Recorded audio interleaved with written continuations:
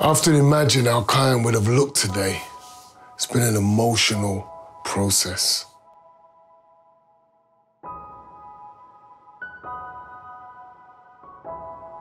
Everyone used to talk about Kiyan, you know, of how much of a wonderful talent he was, and he was always destined to play at the top. We're used to having to make things look totally real, but with Kiyan's family involved, it really takes things to a whole new level. Over the years, what we've done is we've actually created a machine learning or artificial intelligence algorithm that can predict how humans age.